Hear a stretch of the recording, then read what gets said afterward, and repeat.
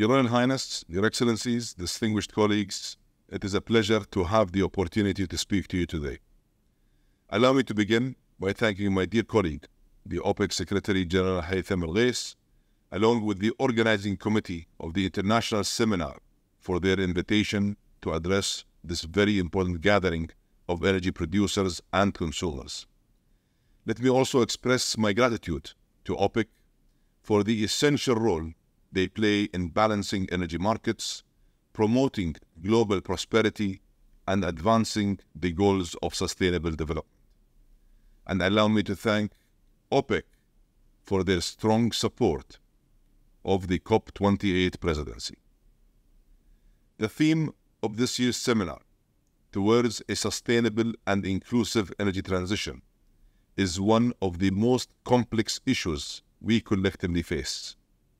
The science is telling us that we have just 7 years to make a 43% reduction in carbon emissions to keep the aspiration of 1.5 degrees Celsius within reach.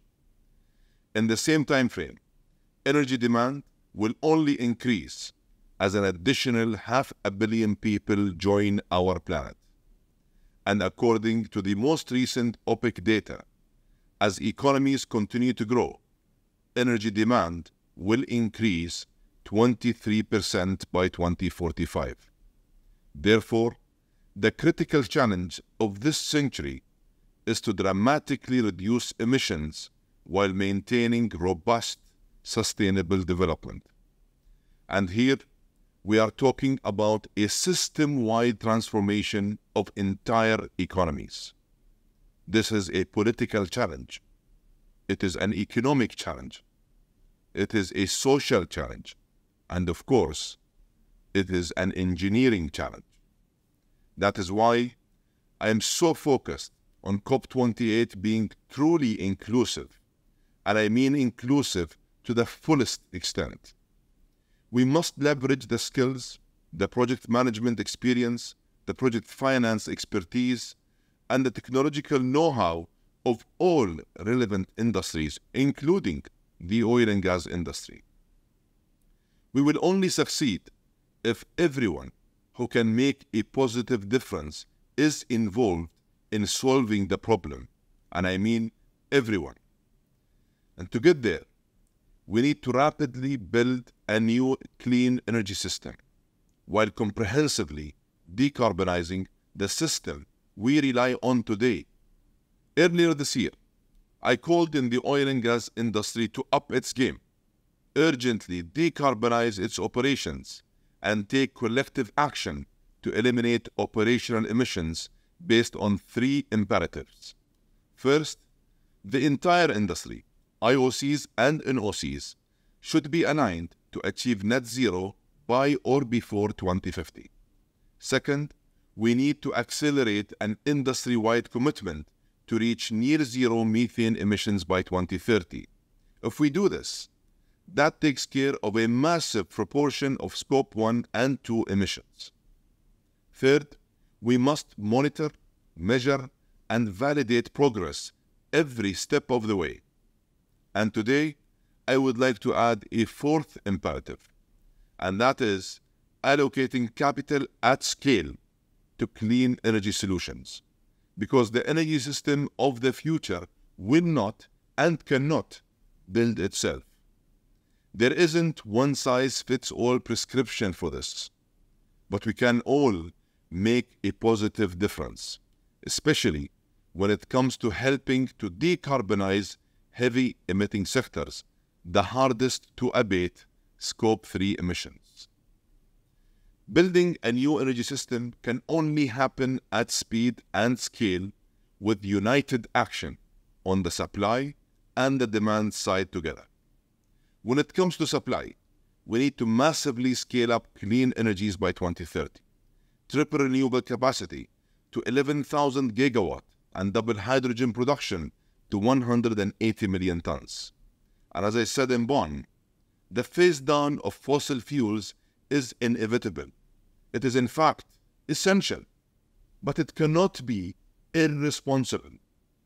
We must manage this transition, ensuring energy security, accessibility, and affordability, while also sustaining socio-economic development.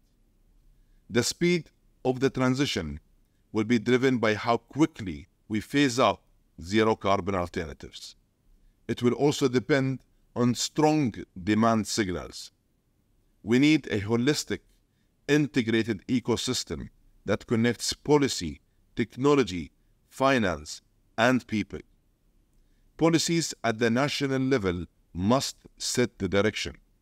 Every country must look at updating their NDCs to accelerate 2030 trajectories in line with net zero by 2050. The UAE just submitted a third update to its second NDC that pushes emission reductions to 40% compared to business as usual. That's an almost 10% improvement on the previous disclosure measured against 2019 baselines.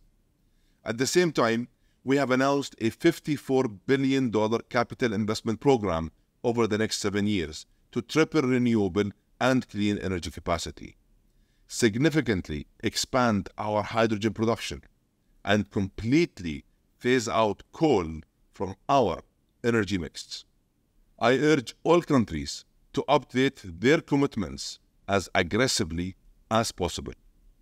Government policies at the national and subnational level need to stimulate adoption of clean energies, commercialize the hydrogen value chain, make carbon capture viable and affordable, and incentivize R&D and battery storage, energy efficiencies, and other new technologies.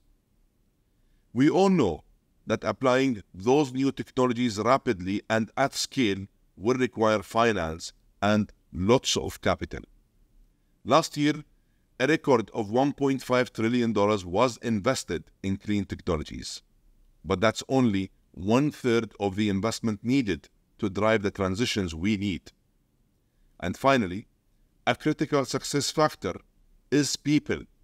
We need capacity building and skills development to train young people for the jobs of the future, because we must deliver climate action and economic opportunity at the same time.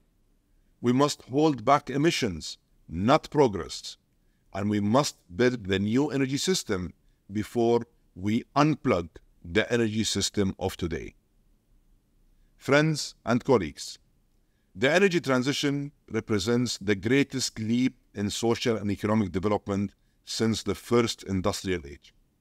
It represents a massive opportunity for this industry to redefine its future and contribute to the future of humanity. And just as this industry lifted millions out of poverty and created sustainable prosperity in the past, I know it can do so again. For too long, this industry has been viewed by some as part of the problem.